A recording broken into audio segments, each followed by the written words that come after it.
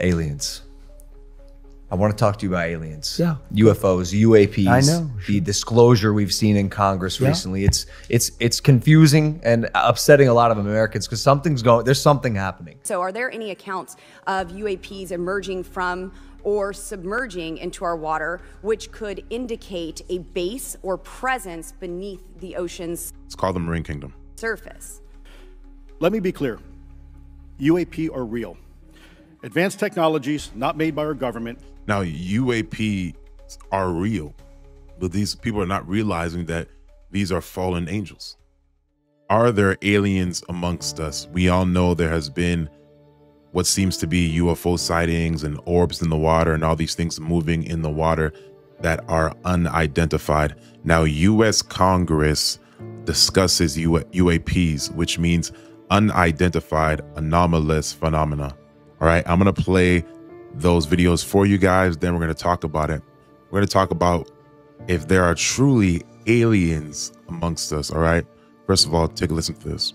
There are rumors that have come up to the Hill of a secretive project within the Department of Defense involving the manipulation of human genetics with what is described as non-human genetic material, potentially for the enhancement of human capabilities, hybrids. Are any of you familiar with that? Yes or no? No, ma'am. I am not, ma'am. I'm not. No, ma'am. Okay, I would like to know, with Immaculate Constellation, how does this relate to UAP activities, Mr. Schellenberg, in oceanic environments? Are there any instances where the Navy or other maritime forces have encountered UAPs that could not be explained by known technology or natural phenomena? Yeah, the Immaculate Constellation covers both terrestrial and oceanic, and there's actually a number of cases described in the report that occur in the ocean. And do you believe that there is a concerted effort by the Pentagon to keep Congress out of the loop regarding these UAP activities, specifically in our waters? Yes. I think it's about 5% of our ocean that's actually been studied in detail. Now, what a lot of people don't understand is that these are not aliens. These are marine spirits. This is the Marine Kingdom. Straight up, the Bible reveals that there are demonic forces in the water, right? The Bible says in Isaiah chapter 27, verse 1, "In that day the Lord with his sword and great and mighty strong sword shall punish Leviathan, the piercing serpent, even Leviathan, that crooked serpent, and he shall slay the dragon that is in the sea." When you begin to study about, mermaids and stuff like that, you'll begin to see that there is a demon, an evil spirit called siren, and sirens would live in the water, and they would begin to lure sailors, and they will be responsible for shipwrecks and all these things. So we got to understand that the Marine Kingdom is a real thing. There are demonic entities within the water. These are not aliens. The Bible says there's nothing new under the sun. There's only demons, angels, and then some of them are fallen angels, right? And then you have God, and then us humans, all right, and the animals, right? And that's literally it. And you also have the Nephilim as well, right? But after the flood, we do see them after the flood as well and whatnot, but you don't see them running rampant in the earth as they were in the old days. Now, when the Bible says as it was in the days of Noah, that's not talking about the Nephilim returning. That's talking about the return, how it's going to be in the coming of the Lord, as it was in the days of Noah when people were marrying and drinking and not being serious. And then the flood came. So shall it be with the Son of Man when people are, drinking, marrying, doing all these things, sinning. And then the coming of the Lord will just happen suddenly like that. All right. So, yeah, these are not aliens. I'm going to tell you why, because fallen angels have the capacity to shapeshift. All right. The Bible says in 2 Corinthians chapter 11, verse 14, "And no wonder, for Satan himself transforms himself into an angel of light." Okay. So fallen angels have the capacity to transform themselves so they can give you an illusion that they are aliens. They can trick you into believing that you are aliens. And The bad thing about believing aliens is that it takes away from the Bible. So people will start believing in aliens and all these things, but they don't want you to know the reality of the marine kingdom. They don't want you to know the reality of demons and whatnot. They're trying to take the world to another place, or is this reality? Christians are wrong. The Bible is wrong, and all these things. So there's no demons. There's no marine spirits. It's just aliens. Just aliens, right? And I'm going to talk about this more, but I'm going to let it play.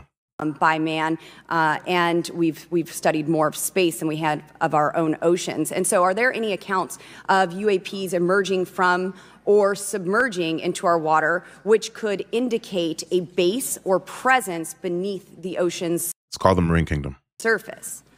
I don't know about a base, but as I mentioned, I had a different source entirely describe this pretty extraordinary footage that exists of orbs, of an orb coming out of the ocean and being met by another orb.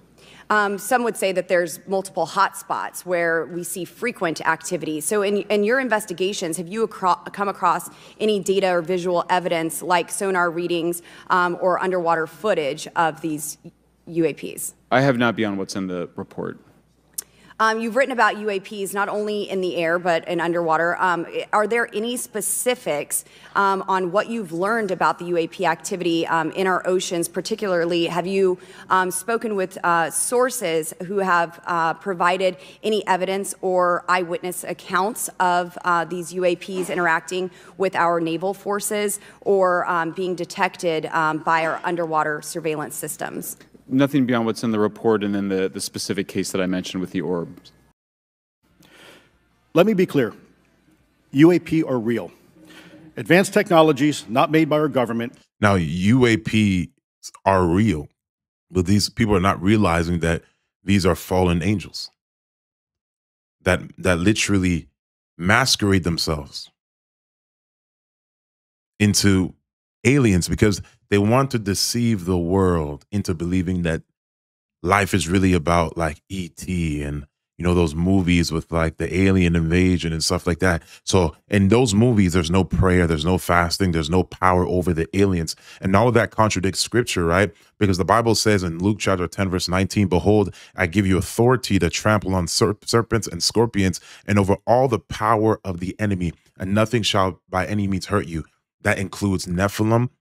That includes aliens. So if there were to be aliens, if there were to be Nephilim returning and taking over the earth, scripture tells us in the New Testament that we have all the power over the enemy. And we know Nephilim are demonic beings.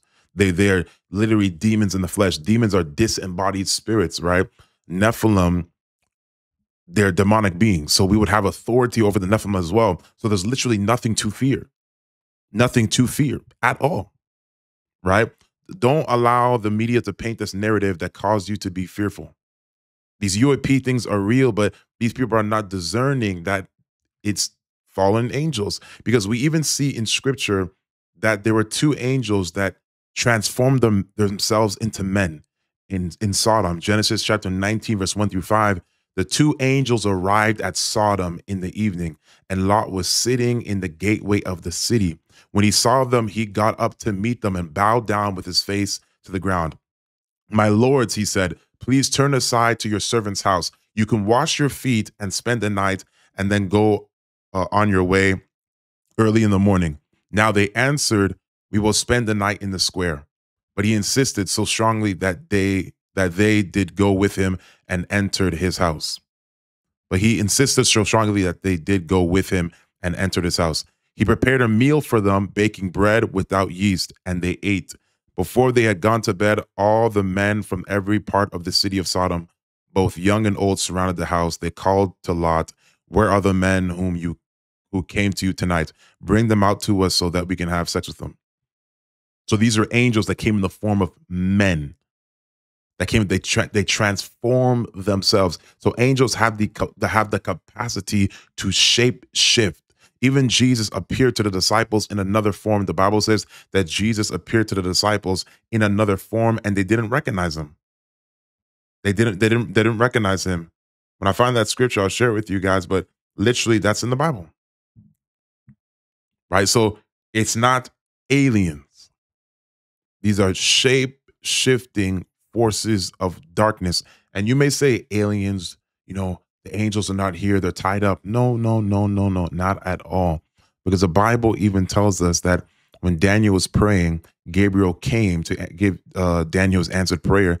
And Gabriel was, he was withstood by the princes of Persia, which were the fallen angels that were governing over Persia. So we got to understand that fallen angels are still here. There are some that were put in chains, but not all, not even close to all. Or any other government are monitoring sensitive military installations around the globe. Furthermore, the U.S. is in possession of UAP technologies, as are some of our adversaries.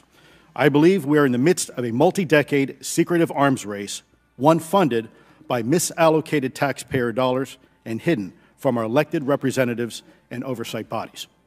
For many years, I was entrusted with protecting some of our nation's most sensitive programs. In my last position, I managed a special access program on behalf of the White House and the National Security Council. As such, I appreciate the need to protect certain sensitive intelligence and military information.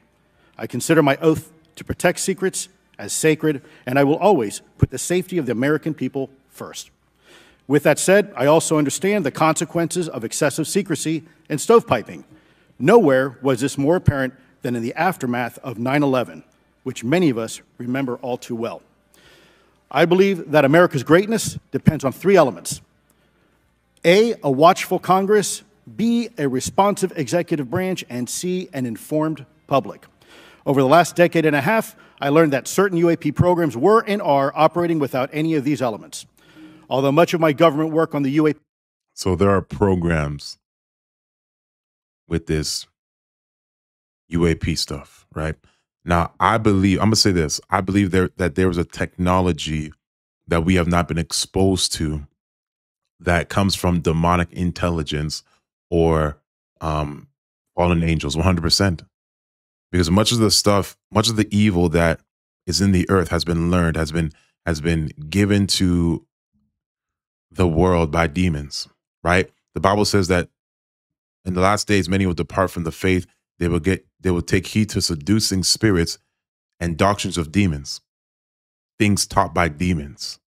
Okay, so witchcraft was taught by demons. It was demonic. It was actually angelic, fallen angels, demonic angelic intelligence that taught man how to do witchcraft, right? Because there's no way man would know how to inquire of Satan or demons without an evil spirit giving them that demonic intelligence.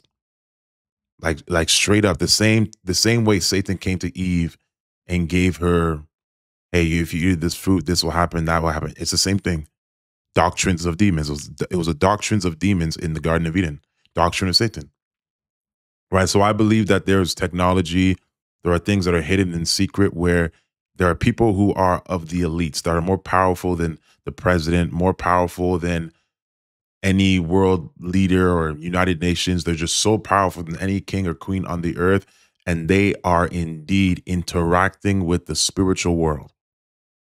Because we see throughout scripture, when you see the kings, the queens, throughout scripture, they were interacting. They had mechanisms where they could interact with fallen angels and interact with demonic forces. We see Jezebel as a queen, but she was also a witch interacting with Baal and Ashtoreth, right? We see Molech. We see all these different type of deities that were being worshipped. And the altar that they used was a mechanism to really to create that covenant and give a sacrifice so they could have a relationship, or they could inquire of a certain spirit, certain power of darkness. You understand me? So ask yourself, how did the people, the Canaanites, the Philistines, get the understanding that if they give child sacrifice, it would appease their gods? Where did they get that knowledge from, that if they sacrifice this, if they do this, if they do that, that their gods will be pleased and they'll be blessed financially and stuff like that? They got that from the inspiration of demons. Demons spoke to them. Demons spoke to them. That's how they gained. This wasn't just random stuff. This has come from demons, fallen angels. And demons and fallen angels are not the same thing. I'll have to do a teaching on that. Demons are disembodied spirits. Fallen angels are fallen angels. They have the ability to shapeshift. They can come in bodily form. Demons cannot come in bodily form. And if they could come in bodily form, then it wouldn't make sense for them to enter our bodies. They cry and complain because they are disembodied spirits. There's a difference, and demons are really disembodied spirits because they originally were the Nephilim, right? And are the Nephilim here today? That's for another video, all right? But let's keep going. UAP subject still remains classified. Excessive secrecy has led to grave misdeeds against loyal civil servants, military personnel, and the public, all to hide the fact that we are not alone in the cosmos. We're definitely not alone. The Bible even talks about the prince of the power of the air, which is Satan. Ephesians chapter 2, verse 2, wherein in past times ye walked according to the course of this world, according to the prince of the power of the air, the spirit that now worketh in the children of disobedience. So there is a power in the air that is working in the lives of, it's working in the earth, in the lives of people. It's working. Now, this spirit, Satan and his fallen angels, they're not only working to destroy people, but they're working to deceive people. A mass deception of an alien invasion, a mass deception of the only thing that's up there is aliens, no demons, no Satan, no devils. It's going to be a mass deception. Now, everyone's believing in aliens, but they don't believe in demons. They don't believe demons are real. They don't believe there's a devil. They don't believe there's a devil. They don't believe there's a Satan, but they believe in aliens. And this is the greatest deception. So let's say if the coming of the Lord happens, or if there's a rapture, guess what? They're going to say alien invasion. I'm telling you, there's a rapture, there's a coming of the Lord. They're going to say alien invasion.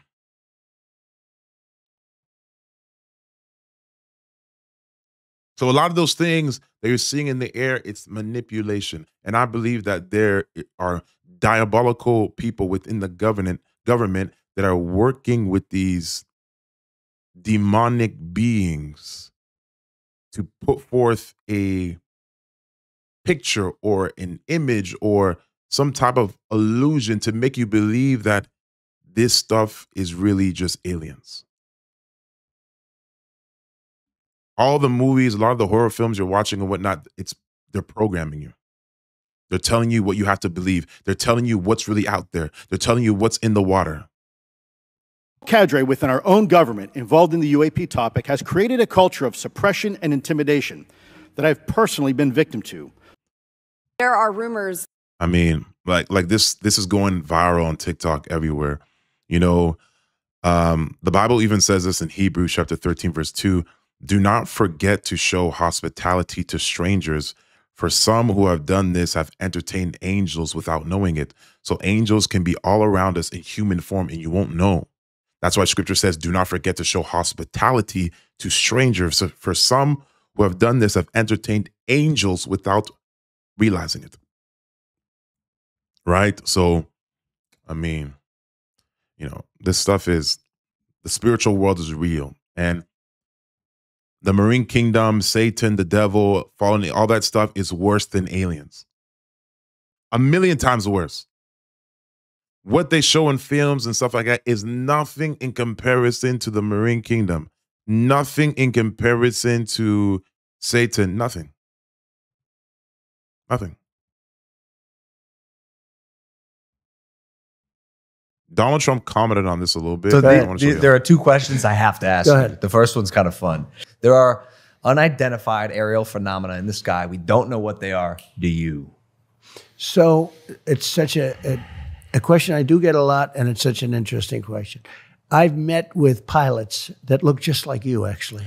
Okay, they have more of a crew cut. Okay, they look like him and they look like you. Some of them look like you, A little fatter.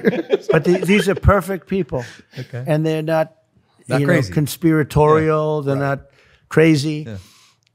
And they tell me stories that they've seen things that you wouldn't believe. These are not people that you would say, gee, No way. oh, that's No way. okay. President of the United States. But I said, was your Who phone is it? silent? That's Joe Biden wanting to do an interview.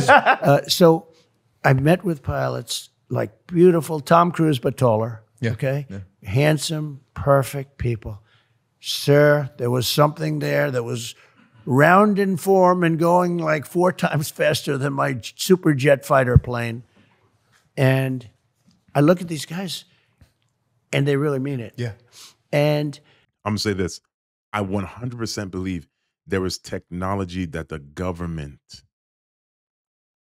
has access to when it comes to aircrafts that we are not aware of. I believe they have certain things that can fly that they have created over time. They have it, and they have gotten this stuff from demonic intelligence and the demonic wisdom of evil spirits to build these things and create these things and have this master plan to deceive the world. And when they put these things in the sky and in the air, it's going to bewitch people into believing that there are truly aliens and UFOs, really. am I a believer? No, I can't say I am. But I have met with people that are serious people that say there's some really strange things that they see flying around out there. And, you know, if you go to Nevada and you look at that little section of where they go to look at the aliens, where they think all the aliens are landing, that, you know, it's I think it's maybe the #1 tourist attraction in the United States. Roswell? Yeah. Yeah. Roswell. I think it's the #1. It's the lines of people waiting. You have no idea how many times I'm asked that question. But don't you have access to that information? I have access, and I speak to people about it. I've had actually meetings on it, and they will tell you there's something going on. When they say things are going 4 times faster than my beautiful top-of-the-line airplane that goes, you know, real fast. With no identifiable propulsion Mach system. 2, Yeah. right? These things are creating their own gravity fields, allegedly. Well, they have people that are very smart and very solid have said they believe there is something out there. And, you know, it makes sense that there could be. I've never been convinced, even despite that. You know, I just, for some reason, it's not my thing. But a lot of people believe that it's true. A lot of very good, solid people believe it's true. You know, there is stuff out there. The Bible makes it very clear in Ephesians chapter 6, verse 12. For we do not wrestle against flesh and blood, but against principalities, against powers, against the rulers of the darkness of this age, against spiritual hosts of wickedness in the heavenly places. And when we study all throughout Scripture, the only wickedness in the heavenly places that we see are fallen angels, period, that have the ability to shift, that have the ability to come in different forms. Straight up.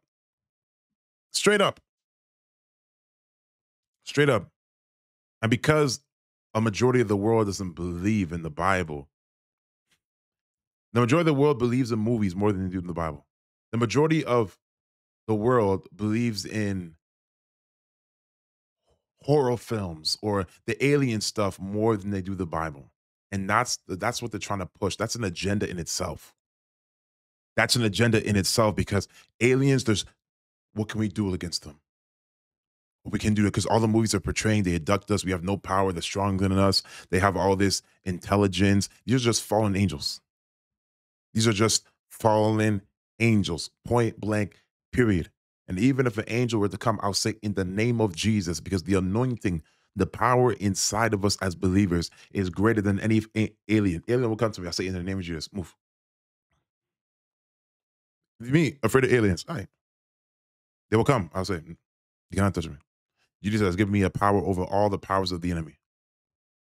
These kinds of spirits will not leave except by prayer and fasting. You see me? So you won't see anything in Scripture with a extraterrestrial being that we do not have the power over. You just will not see it. All right. So even Satan is underfoot. All right. So let me know what y'all think in the comments.